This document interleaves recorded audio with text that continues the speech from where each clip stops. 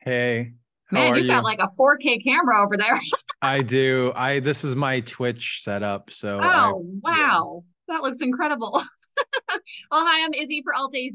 I'm talking with the amazing Mike Shinoda, who I grew up listening to, mind you. So this is really cool. Thank you so much for joining me. I appreciate it. Of course. Thank you, Izzy. Yeah. So you're releasing a new single that you wrote with an Arizona local, actually, Kailee Morgue. It's called In My Head, and this is going to be in Scream 6.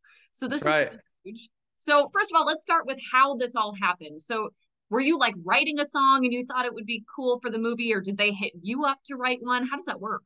I mean, it's like I've been kind of all over the place in the past few years, like doing, it's like research and development in a sense where I was experimenting with a lot of different things. As I mentioned, like streaming on Twitch a little bit, writing things Yeah. like I was, I had produced some songs for fans, like they had sent in demos, and then I was like also writing and producing with some other folks.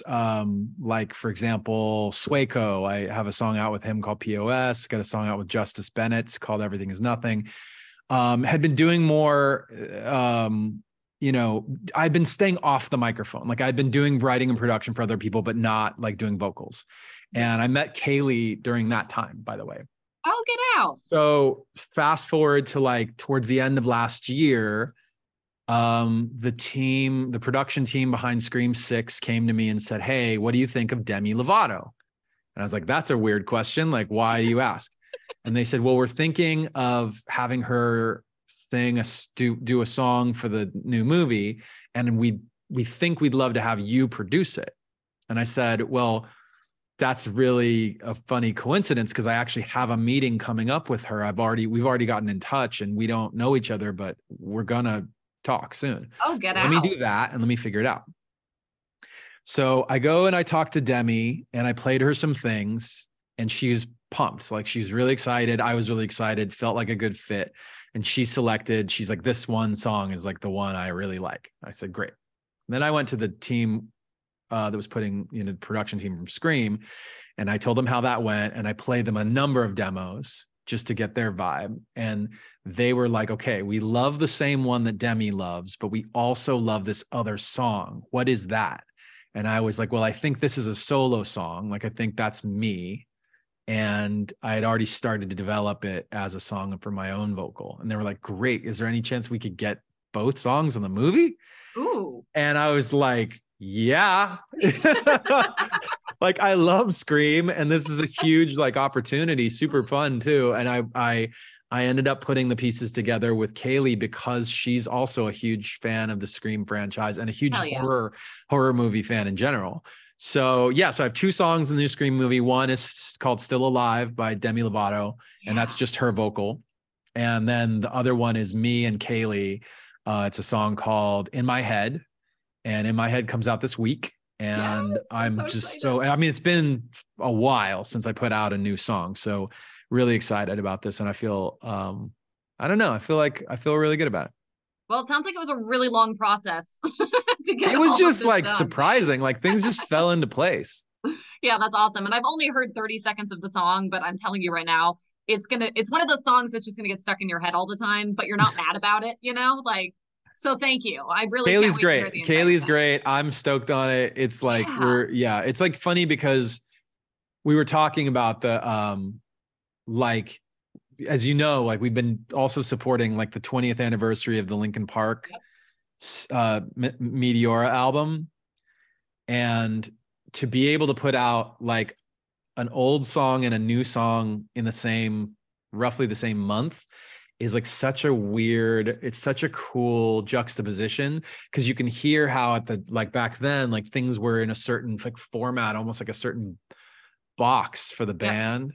And now I feel like when I listen to like In My Head, there's like almost no genre to it. It's like completely devoid of preconceptions about how things like it, do you know what I'm saying? Oh, It's a weird, absolutely. It could fit in so many different yeah, formats, and that's one thing I it's like not a about it. standard anything genre Yeah. kind of song. It's just Yeah. its own, it's just a song. Yeah. Yeah. I'm really excited. Do you think you and Kaylee will work on other things together in the future? Well, I mean, we'll see. I think she's great. Like I, I'm open right now. The things that I've been focusing on are a lot of the stuff is like, still writing and producing for other people once in a while and doing my own stuff. So Yeah. yeah, we'll see how that goes. Awesome. And I know you mentioned that you love Scream 6 and horror movies in general. What would you say is the most disappointing horror film you've ever seen? Disappointing? Yeah. Horror. Oh God. Well, it's a weird answer because one of my favorite, like the first R-rated movie I ever saw was Nightmare on Elm Street 3. Oh God. And I saw Terrifying. Nightmare on Elm Street 3 and Aliens in the same weekend with my cousin. My cousin was like, she was a huge like horror fan, and but also wanted to show me Aliens because she's like, if you're gonna see a good R-rated movie, check this out. Let me Um, traumatize you. they're great. I love them. Yeah, I had nightmares for weeks. Um, and then I think like at some point, like down the line, there was probably like a Nightmare on Elm Street that was like, I want to say it was like, I don't know, is there a 5? Like somewhere in that More range, than 4 or likely. 5, something like that, where I was Yeah. just like, what the hell is this? Yeah. I definitely by the time they were in that like Jason and Freddy were doing movies together and Oh, there was I stuff in forgot about that. space. Like Yeah, I didn't watch those movies. I didn't watch those movies. yeah, that's a fair answer. I'll give you that. Yeah. But I will say that like still to this day, Nightmare on Elm Street 1, total classic. Yeah. I'd say I always when people ask, like, what's your favorite one scary movie? It's The Shining is my like number one. Yeah. Also love That's up there. Poltergeist, by the way. Poltergeist, great. I just remembered the tree scene really freaked me out, and I had nightmares for a From long time. Poltergeist? Yeah. Doesn't the tree like Huh. come in through the window or whatever? Yeah. I loved the well, I mean that classic TV scene though. Yeah. God, like there was nothing like that. I was scared of televisions for like weeks. Yeah. And then the ring came out, and you're like, great, now another reason to hate TVs. Yeah. That's on my I realized recently that the Ring is like maybe in my top 10. I Oh, love the Ring. wow. Love the You Ring. never hear that. You never hear No. that. Well, partially because people want to be snobs about it and they're like, "Oh, the Japanese, Exactly. that's the one. It's based on the Japanese movie." But still like I saw the Ring. I don't know if I've even seen the Japanese version. Like maybe if I did then it would rank up there. Whatever. It doesn't matter. Like I just love I will go see a good scary movie by myself. Yeah. I'll just like go out and watch one. I think You're brave. yeah, I love it. Is there any other like movie or video game or something that you would want to write a song for a soundtrack? Oh God. Um God, what am I really into? Well, what have I been watching? I've been watching these are not a fit for anything. Like I don't know how my music would I mean it's like almost like saying, well, I love like Lord of the Rings, but like my music isn't going to fit in a Lord of the Rings movie. If they didn't use Led Zeppelin, they're certainly not going to use my stuff or Linkin Park. Do you know what I mean? Do you know Yes. what that joke? What I Of mean? course I Okay. do. Yeah. Oh, in case somebody's listening, they don't know what that joke means. It's because Led Zeppelin in like the 70s like wrote like a Hobbit song. There's like there's like a Hobbit song on one of their Yes. albums, and everybody laughs about how weird it is that a classic rock song has like references to like Yeah. Gollum and like Well, stuff like that. it's a whole nother league of its own. God, that got really nerdy. I'm watching Shrinking. I loved Severance. Okay. I loved Arcane. I love anime. You could totally do anime. Anime would work.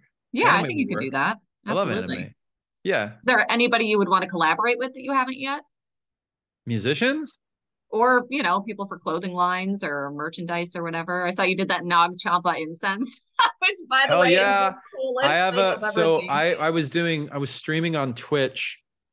I don't do it very much, but when I have streamed on Twitch in this space, um in my studio I burn incense often. Yeah.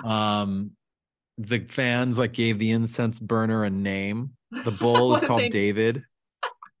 So it became a thing. Like that's the thing about live streaming is if you show up and you live stream Yeah. regularly and interact with the community, then inevitably it immediately goes to inside jokes. Yes. Like you do it for 3 days and you've already got like 25 inside jokes that anybody tuning in is like, I'm not keeping up. Like, what are they talking about right now? And everybody else has to be like, oh, like his incense burner is called David and the chair is called Henry and Yeah. he's always eating trail mix. And, they just list off all of these things that basically they've created. Like, I didn't even create any of these things. Well, I do eat too much trail mix, but all of the rest of it, the fans are just making that stuff up and then it Yeah. becomes their inside joke. And I'm just a innocent bystander. Which is funny because you wouldn't think that somebody, in your position, people would be able to access you that easily and have like inside jokes. But Twitch I allows mean, that. it's different, but I don't mind it. Like it's fun. What I've always, apart from the connection, like I make music primarily, I have an internal need to make creative things. That's the primary driver. And then beyond that, I think that the thing that happens next is that there's a personal connection via that art to Yeah, human beings. And so the community connection is the next most logical, important piece. absolutely. So whatever it is, if it's TikTok, Instagram, and Twitter, or if it's Discord and Twitch, I'm on all of these things. Like I'm with everybody in all of those places. All the time. Not all the time. I'm pretty. If you follow me on those things, like you'll find out that I don't post a ton. I don't even post like regularly, Yeah. but I do. I am there. Like I might even just be lurking. I'm more of a But I'm lurker there. too. Yeah. Yeah, I get Yeah. that. Yeah. So let's talk about Linkin Park Meteora really quick. So the 20th anniversary, I mean, congratulations. That's so huge. Thank you. It's scary for me to realize it's already been 20 years because I grew up with it. But, we've been spinning your song Lost for a little bit now. Absolutely incredible. What was it like when you found it and listened to it for the first time in a really long time? Like, what did that bring up for you? Yeah, it was like really it was such an awesome discovery and such a great feeling. I knew I as soon as I saw it, I remembered it. Like the second it started playing, I was like, I know Yeah. this song. Oh my God, where has this song been? And it, going through all of the material to create the 20th anniversary package, like it's basically the 20th anniversary of Meteora is it's 5 vinyl records and 4 CDs and 3 DVDs and a book and stickers and stencils and photos and all of this. It's incredible. It's like totally comprehensive. It's like everything worth seeing and hearing that we have from the time. Yeah. So there's an album. The 2 highlights to me are there's an album of unreleased songs, some of which, including Lost, are like vocals all the way down. Like they're done. They're mixed, mastered, done songs. Wow. And then there's also unfinished stuff. And there's also a 70 something minute documentary of like never before seen footage. So some Wow. of it is brand new footage you've never seen, and some of it is stuff that's existed in like a little chunk online somewhere, but you get the full, like you saw 10 seconds, but there's on the, in this clip there, or in this I don't know, movie or whatever you want to call it, there's like 5 minutes of it or something, or like 3 minutes of it. So both of those are like the total like highlights of the package. I'm so excited for people to check them out. Yeah, and it comes out April 7th, right? Yeah, April 7th is the Meteor 20 package. Man, that's so nuts. Yeah, I honestly can't wait to get my hands on it. I think it's going to be I think it's just really emotional for people who, were able to grow up with that album. And I remember Meteora specifically was one of those albums where it kind of like solidified my teenagehood. I actually saw a guy on a beach when I was in high school wearing a Meteora shirt and I asked him to be my boyfriend. He said no, but I was like, "Hey, we like the same music, so that would be." Thought that was a good in, but I guess not. You got to shoot your shot. I know. You All got to right, shoot well, your shot. I think I it's appreciate like uh You had every reason to do that. I know. Oh God, yeah. Look at me, man. Well, thank you so much. I really appreciate it, Mike. Mike Shinoda, Linkin Park solo collaborator. I mean, the dude's done absolutely everything. So excited for In My Head to finally come out on Friday, and of course, the Meteora 20th anniversary, April 7th. Thank you so much for your time. I really appreciate it. Thank you. Have a good one. You too.